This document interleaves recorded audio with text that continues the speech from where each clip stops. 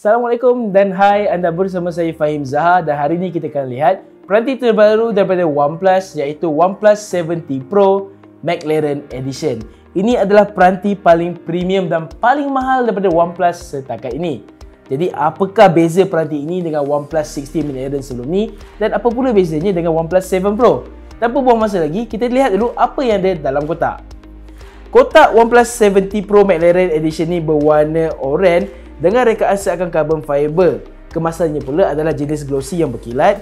Kemudian di hadapannya terdapat logo OnePlus dan juga logo McLaren.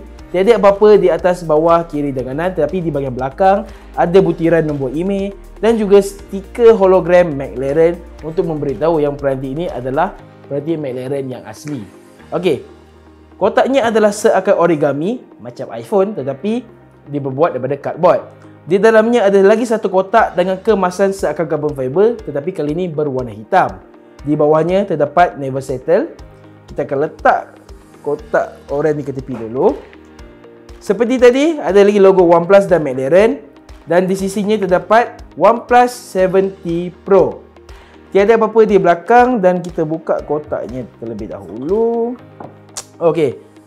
Nampak lagi perkara yang sama. Ini adalah sampul yang meletakkan kad SIM pin, juga pattern yang sama dengan kotak awal tadi. Kad kata-kata aluan, kita cuba buka. Ini adalah set import, jadi ia adalah berbahasa Cina dan ditandatangani oleh Fit Lau, bukannya Kalpay.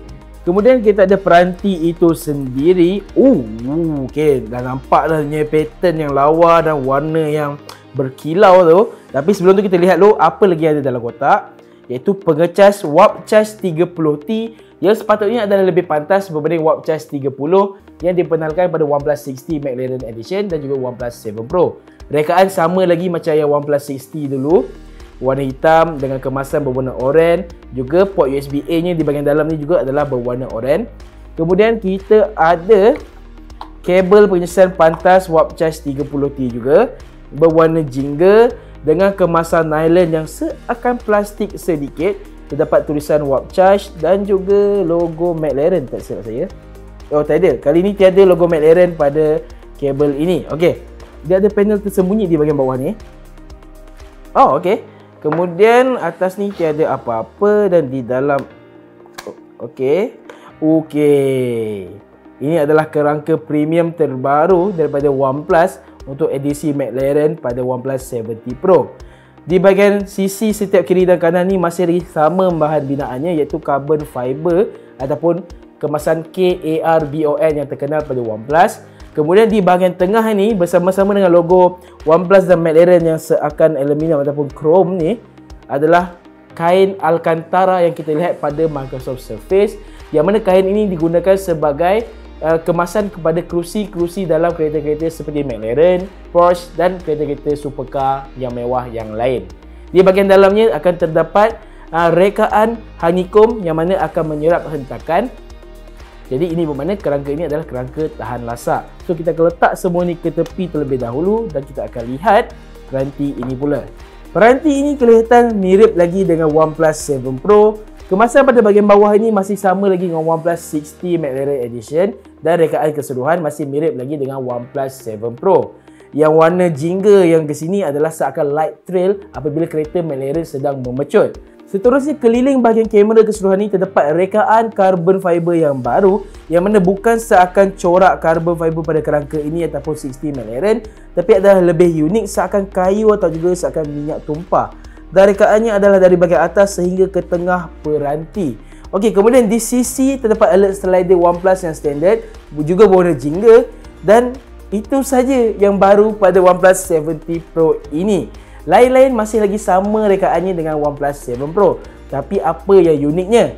Yang pertama, kameranya adalah lebih baru. Jika anda lihat, fokus pada sebelah sisi kamera ini terdapat laser autofocus yang bukan lagi di bahagian dalam bojol kamera tapi di bahagian luar.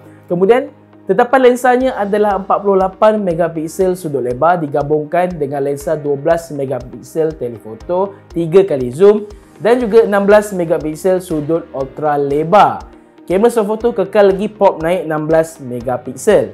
dan dijana dengan Snapdragon 855 Plus dan dipadankan pula dengan RAM 12GB dan storan dalaman 256GB. Perlu diingatkan, variasi 12GB kali ini hanya terhad kepada edisi McLaren sahaja, manakala 8GB RAM dan 256GB adalah pada warna biru sahaja dan tidak ada variasi yang lain. Kita akan lihat apa yang menarik lain di dalam peranti ini. Saya akan hidupkan dan tetapkan dulu peranti ini terlebih dahulu. Perbezaan paling ketara apabila dua peranti ini dihidupkan adalah temanya. Tema peranti McLaren Edition adalah berwarna hitam, iaitu mod gelap terus, dan dengan tona warna berwarna jingga.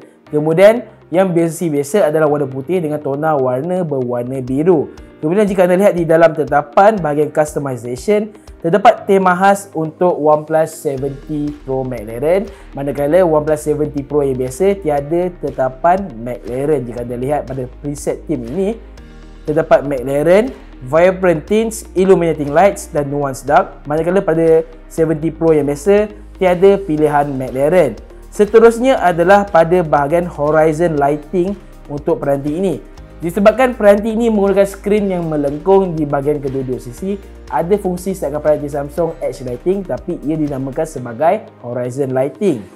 Jika anda lihat dalam tetapan horizon light ini, terdapat pilihan McLaren untuk peranti McLaren Edition, manakala 70 Pro yang biasa hanya terdapat warna biru, merah, emas dan purple sahaja.